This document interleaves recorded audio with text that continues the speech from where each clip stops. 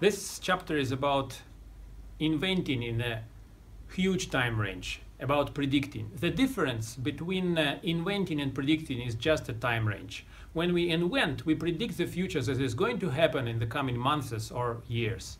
When we predict, we invent, we make a kind of brave prediction, brave invention. What is going to happen to a smartphone? What is going to happen to a chair? What is going to happen to a lecture in, let's say, in 10 years, in 20 years, or in 50 years?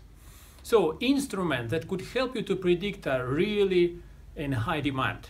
First of all, because of our natural curiosity. We are curious what is going to happen to us in 10 years, in 20 years, in 50 years. And the second reason is simply a kind of business reason. Because when a company wants to know whether it is time or whether it's a good moment to invest in certain concepts that hasn't been developed so far but promising, that is really necessary to have a kind of support for your, let's say, informative decision, whether it is time to open this new secret lab that will work on, let's say, flying smartphone or internet lecturing and so on and so on. Here is the part of the classical TRIZ that was introduced by Heinrich Altschuler more than 70 years ago. And this part is called Trends of Evolution of Engineering System. Altschuler studied, as he reported, 40,000 patents. And out of these 40,000 patents, he somehow distilled certain trends which any technical system is going to evolve. No matter what kind of system it is, it will follow certain trend of evolution. Altschuler figured out, supported by his followers, about 10 trends of technical system evolution. There are other sub-trends of those trends. For the sake of time, I don't want this course to disturb you too long time. I would like to focus only on 4 of them. Why the choice is just 4 out of 10? I would say these are, as far as I'm considered, the most interesting evolution trends and the most constructive. So I use them in my personal, professional life, and hopefully you will use it too. So out of those 10 trends of technical system evolution, I would like to discuss with you the S-curve trend, the evolution of S-pattern of evolution of technical system. The second would be the trend of ideality increase. The third would be the trend of functionality increase. And the fourth would be the trend of dynamization, the trend of dynamicity increase. So these are 4 trends we are going to go through.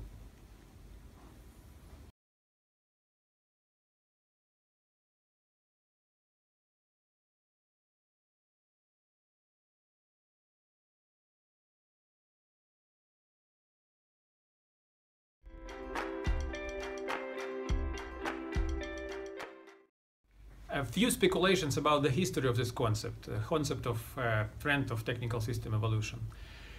We could go as deep as magic crystal and other fortune-telling methods, but I would like to, let's say, to start from those methods that were supported somehow by logic, by philosophy, or by science in a way.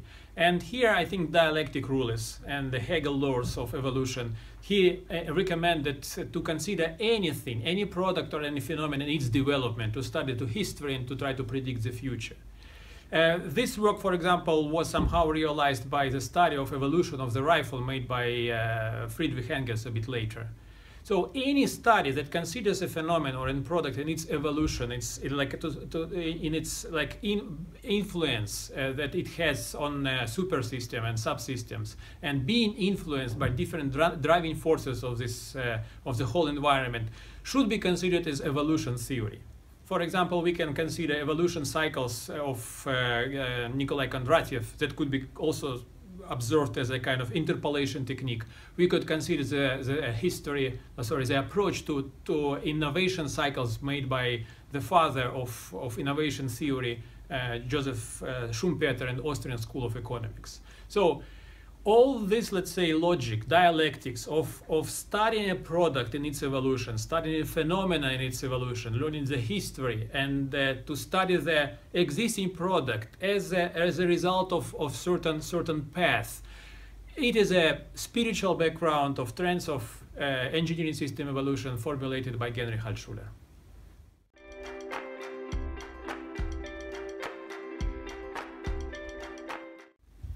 what are the bridges we have to build between this concept, trends of engineering system evolution, and other parts of TRIZ, and some tools of predicting the future outside of TRIZ.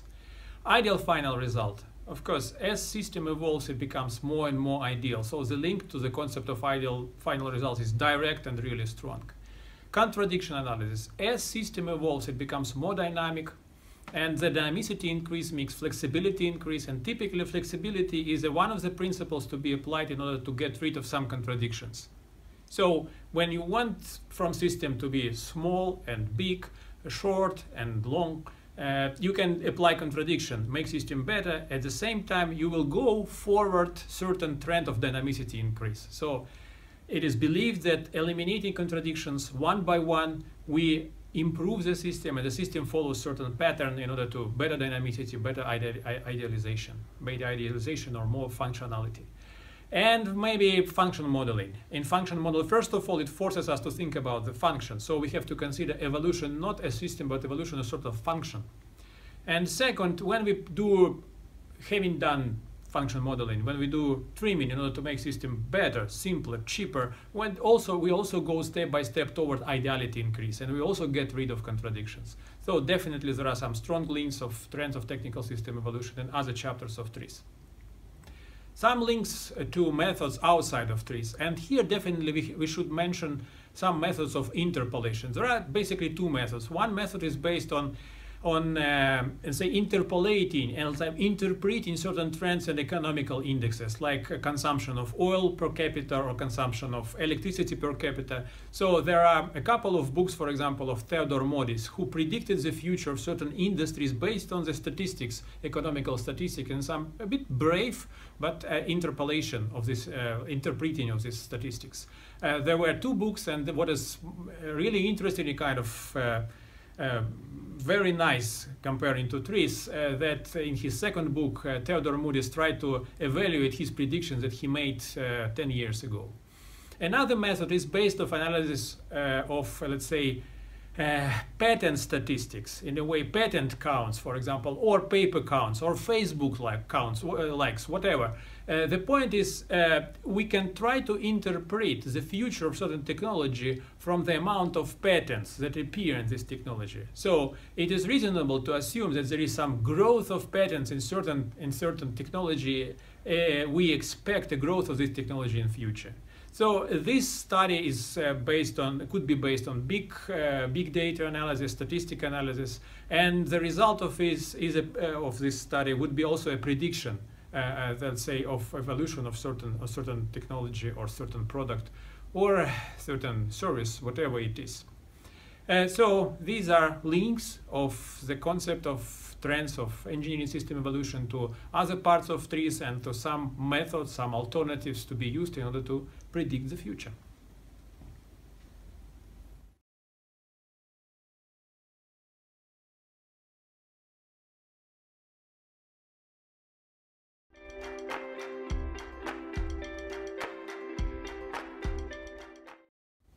Trends of evolution of technical system. Conclusions. What I would recommend you to remember about this chapter.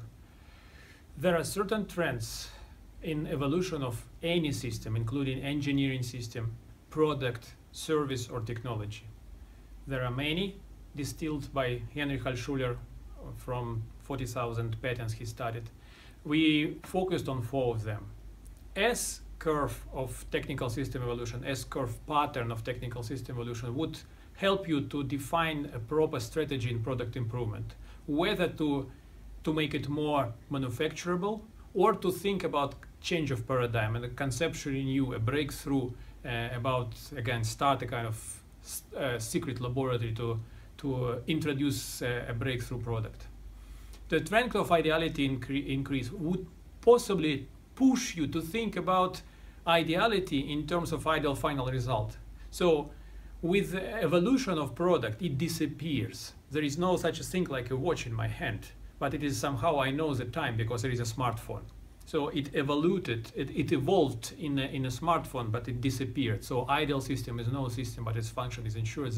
That is the place where all technical systems go if we believe in TRIZ.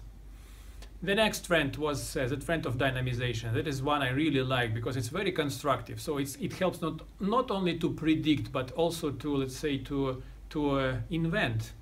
So we believe that as system evolves, it becomes more dynamic, it becomes more flexible.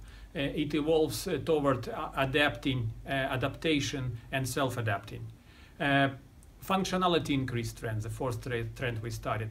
It is a trend that tells you in which way this new system will integrate new functions.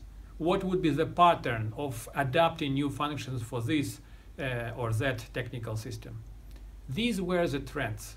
They are used in prediction. They are used for making strategic decision to which technology or which product you are going to invest, and it helps you to also to invent in a horizon of 10, 20 years, or to predict. And if you happen to be a science fiction writer, it's a very good tool to write a very good book about some exciting and predicted and therefore very interesting concept.